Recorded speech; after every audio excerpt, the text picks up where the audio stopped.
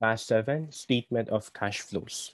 Past 7, statement of cash flows is one of your different financial statements. As I told you under your past one, most of your items in your past one was already covered as to your different types of financial statements. However, past 7 is a separate financial statement which deals on your statement of cash flows. So unlike your statement of comprehensive income, statement of financial position as to its presentation, the statement of cash flows has a different standard as to its presentation.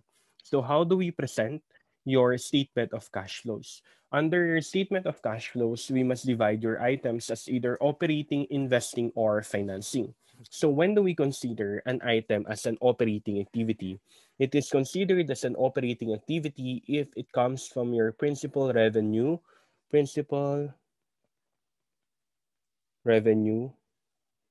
producing activities,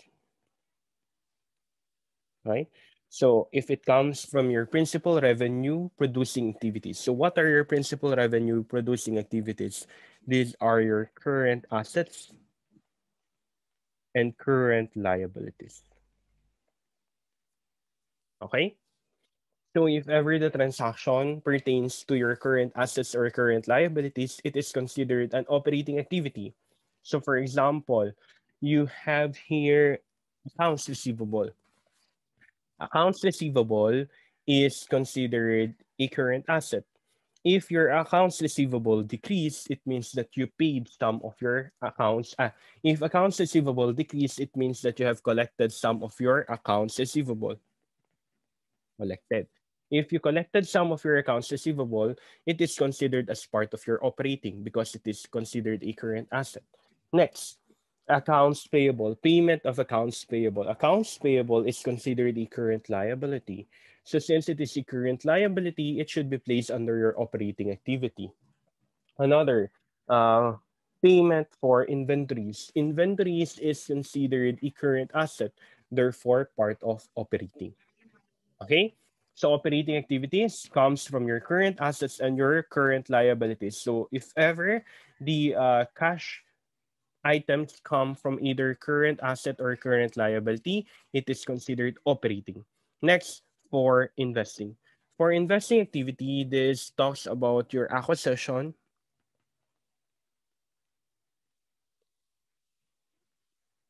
disposal of long-term assets or long-term investments. Okay, so if ever you have here long-term assets or long-term of investments, if you have cash coming from those, it is considered investing. Therefore, this is more of your non-current assets.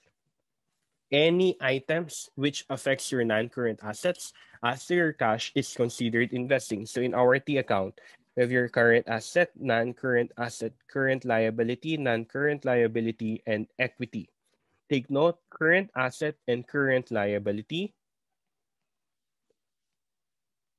Current asset and current liability is for your operating.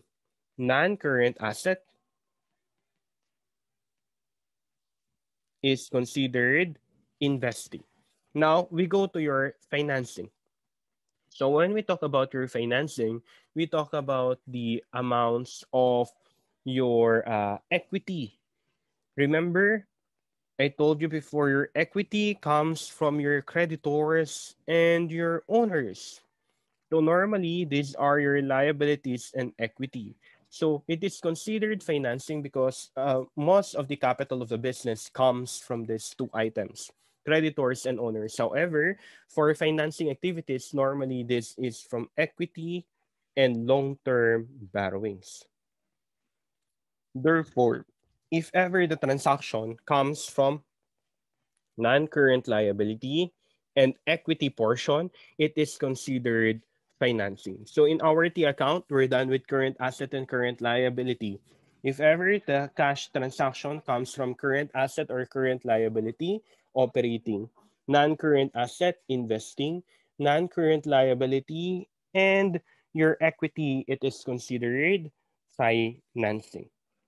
Okay? So here, uh, We'll use other color. Mm, okay.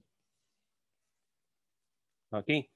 So, guys, if ever the transaction, let's say transaction cash transaction from the selling of property, plant, and equipment. Property, plant, and equipment is non-current asset. So, tignan mo yung non-current asset, investing. Next, transaction from bonds payable. Bonds payable, you receive from bonds payable. Bonds payable is a non-current liability. So, non-current liability, financing. Transaction from your common stock. Common stock is equity. So equity financing. Cash transaction from your dividends. Dividends payable. Dividends payable is generally current liability. So it's either operating or financing. Why? Because dividends also comes from your equity. Mga ganon. So you just need to look as to the nature of that particular payment or receipt. If ever it is current asset, current liability, non-current asset, non-current liability, or equity. Take note, current asset and current liability. If the cash transaction comes from those, we have your operating. If the cash transaction comes from your non-current asset, it is considered investing. Non-current liability and equity, it is considered financing. Next, as to the presentations of your statement of cash flows. As your presentation of your statement of cash flows, you have here alternative presentation. We have interest and dividend. So when we talk about your interest, we have either interest income and interest expense. Interest income comes from your non-current asset or your investments. Okay. Guys, since it is income and expense, of course, it is part of your operating. It is part of your operating. However, take note, interest income comes from your non-current assets investments. Non-current asset investment, if we place it in our T account, non-current asset is in part of your investing. That's why we have alternative presentation for your interest income. It can either be part of your operating or part of your investing. Next, interest expense. Interest expense comes normally from your non-current liability, particularly your long-term liabilities. These long-term liabilities or non-current liabilities are in the part of course, your financing. That's why if you have interest expense, since it is part of your income, take note, income transactions, normally current asset and current liability, our rule is it is on your operating. However, we take a look as to the source of this interest income. Interest income comes from our non-current asset, and that is from our investment. Investment, non-current asset, is for investing. That's why there is an alternative presentation. You can present it either operating or investing for interest income. For interest expense, you have your non-current liability, normally long-term liability. If that is a non-current liability, generally it is considered financing. But since it is also an expense, it can be presented in operating. So interest expense can either be presented as either operating or financing. And generally, from one moment in time up to your end of your business, your presentation must be the same for consistency purposes. But here in your alternative presentations, it tells you whether you can present it as operating or investing. It depends on your rule in your company, whether you present it as operating or investing or operating or financing. Just take note, interest income, since it comes from your non-current asset, can be also measured or presented in your investing. Interest expense, since it comes from your non-current liability, it can also be presented in your financing. Next, for your dividends can either be dividend income or your dividends per se or dividends payable. Since they are both items of your income or your operations, of course, they are presented as operating. But when do you have a dividend income? Normally, you have a dividend income based on a non-current asset, particularly your investment in stocks. So if you have investment stocks, you can earn dividend. Since you can earn dividend on your non-current asset is investing. Therefore, dividend income can be presented as either operating or investing. Next, dividends or your dividend payable. Dividend payable is a current asset. That's why current liability. That's why we place it on your operating. However, your dividend payable comes from your equity. So because of your equity or your stocks, you need to pay your investors dividends. So equity is part of your financing. That's why your dividends can also be presented as operating or financing. Take note, dividend income, operating or investing, dividends, operating or financing. Interest income, operating or investing, interest expense, operating or financing. So these are different alternative presentations as to your items, interest and dividends. I discussed why is it considered investing also, why is it considered financing also. Remember our T account? Do not forget that. If it comes from current asset and current liability, we have here operating. If it comes from your non-current asset, we have here your investing.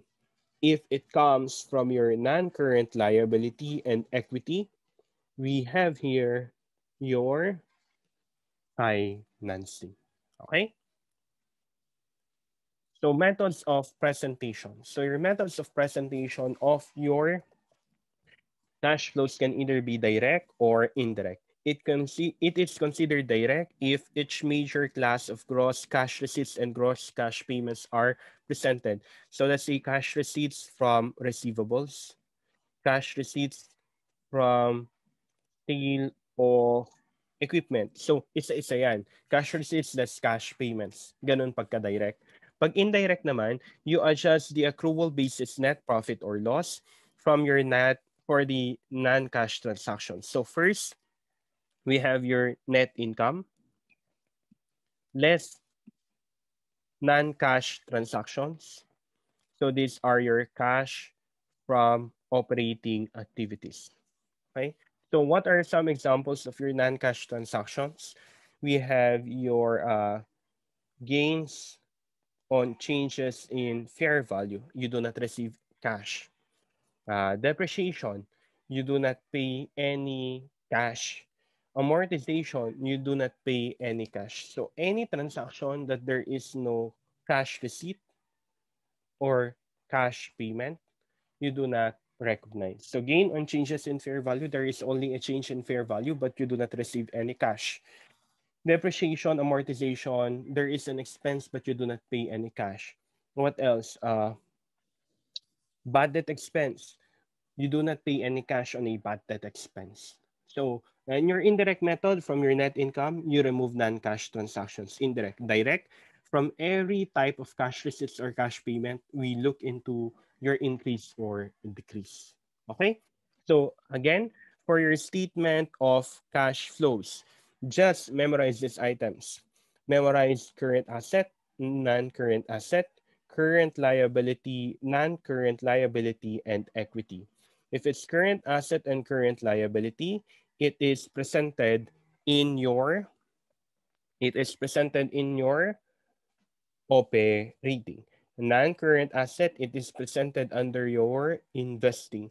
Non-current liability equity, it is presented under your financing. Okay? Once it is done for your operating, financing, and investing, you can either present it now under your direct or indirect method. Okay, so please don't forget the difference between direct and indirect. And also we have your alternative presentations. We have your dividends and your interest. Okay, so together with operating, they can be presented as either financing or investing. That's it for our statement of cash flows.